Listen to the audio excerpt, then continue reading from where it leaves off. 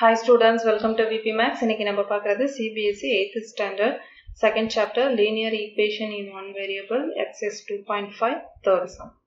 Solve the following equations. X plus 7 minus 8x by 3 equal to 17 by 6 minus 5x by 2. இப்போ variables எங்க இருக்கோ அது எல்லாத்தையும் RHS side எடுத்துட்டு வந்தலாம். Numbers LHS side transposition பண்ணிடலாம். X minus 8x by 3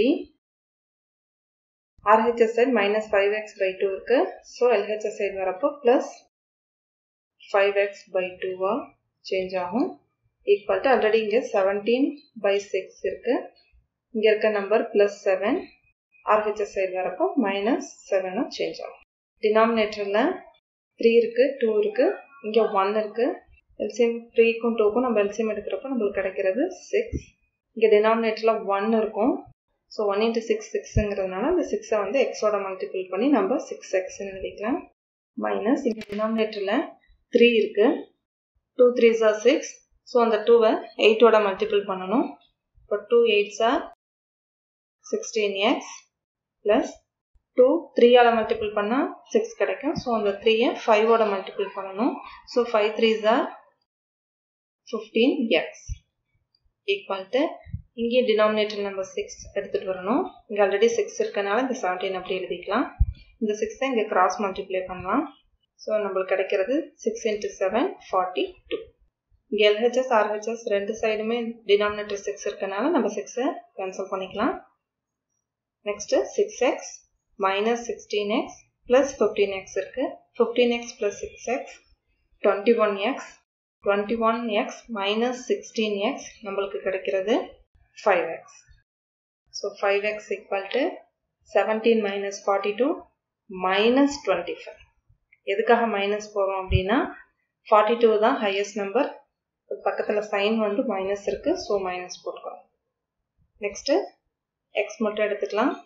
இப்போ already இங்க minus 25 இருக்கு. LHS side இருக்கு 5. RHS side transposing ஆகுறப்போ டிவைட்ல வரும். ஏன்னா x ஓட இங்க மல்டிப்ளிகேஷன்ல இருக்கு. So இதை டிவைட் பண்ணோம்னா நமக்கு கிடைக்கிறது minus 5. So x ஓட value minus 5. Next fourth sum பார்க்கலாம்.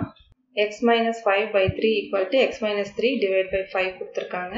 இப்போ பாத்தீங்கன்னா இந்த 5வை நம்ம LHS side cross multiply பண்ணிக்கலாம்.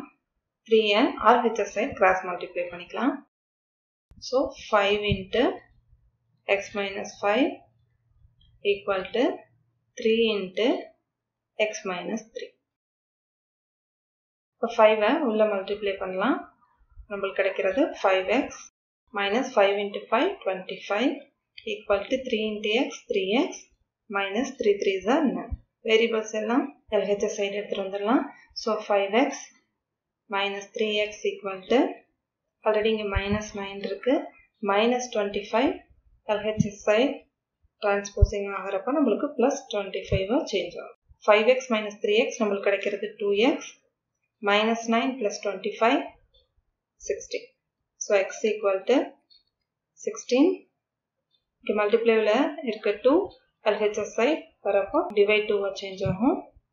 So x equal to இதை டிவைட் பண்ணா நம்மளுக்கு கிடைக்கிறது 8. So x ஓட ஆன்சர் 8.